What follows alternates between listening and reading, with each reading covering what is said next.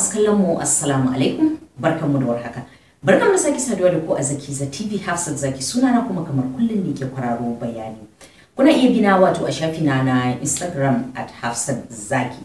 To jama'a masu kallon mu wato wannan abin ya rikirkita ne, ya dama min lissafi, ya sake kuma sani a cikin wani dogon tunani. Saboda ni a iya sani na, a kuma iya tunani na ba a haka addinin musulunci. A iya sanin da nayi ban sani ba, shi yasa nayi wannan bidiyon saboda kuma ku tofa albarkacin bakin ku. Saboda ni ban san ana haka ba. Idan kuma akwai wani wanda ya san ana haka, to ya kamata ya dan aje sakon shi a ƙarƙashin wannan bidiyon saboda mutane su ma wato su ƙara samun haske. To wannan mutumin yayi aure. Ya zo ya auri wata yarinya, auren da na sani kuma har mun je wurin biki an yi harkar taku. Kun gane shinkafa da faduka mai kyau zazzafa. An yi biki, an watsa biki. Bayan biki sai ya samu dan rashin lafiya. Da ya samu rashin lafiya tun dai ana jinyar shi ana Abuja, ana jinyar shi aka ga cewa abun ba zai yi ba, sai aka dauke shi aka kai shi garin su, wato shi dan Lakwaje ne. Ita kuma a matsayin ta na mata, kasan duk inda wato miji yake mata tana wurin. Ta kuwa tattara kayanta ta sallami yan uwanta suka tafi garin su. Ta je ta zauna ta yi jinyar shi na wata ɗaya har wata 5. Bayan ta yi jinyarsa na wata 5, ubangiji Allah ya bashi sauki, sai suka dawo nan Abuja. Da suka dawo nan Abuja suka ci gaba da zama, sai ta samu juna biyu. Da ta samu juna biyu kuma sai aka dan samu akasi, wato sai juna biyun ya lalace. To tun daga lalacewa wannan juna biyun dai bata gane wa kanta ba, yau ciwo gobe lafiya, yau ciwo gobe lafiya. Ana nan bayan wurin wata 4 ita ma ana ta jinyanta.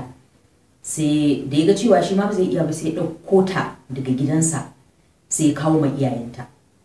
Da ya kawo wa iyayenta suna jinya ta suna da gida, aka gani cewa abun ba zai yi ba, aka dauke ta aka kai ta asibiti. Aka kai ta asibiti ana kulawa da ita yau da gobe sai fara dauke kafa. Sai zo ma ya fara daina zuwa. Cuta ta zo ta yi tsanani, ciwo ya tashi da zafi, ana kiran shi, aka zo ka ga matanka fa, ka zo ka ga matanka, ya ce zai zo gobe. Har Allah ya mata cikawa.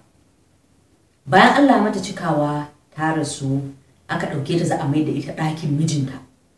Ya ce shi fa bai san da wannan labarin ba. A kai ta gidan iyayenta ne a mata wanka, daga gidan iyayenta ne za a kai ta makabarta. Aka dinga dirga da shi, ana ja yana ja, ya ce shi ba sam bai yarda da wannan abun ba. Haka nan yayinta suka yi haƙuri, aka ɗauke ta aka kai ta gidan iyayenta, aka mata wanka, aka je aka kai ta makwancinta. Allah ya ji kanta da rahama. Bayan nan bayan kwana 40 aka ce a zo a raba kaya, ya ce sam. Kayan nan suna nan har wata 4 aka ce kai wanda aje a raba kayan nan. Ya ce shi fa babu yadda za a yi, duk da iyayenta suna raye.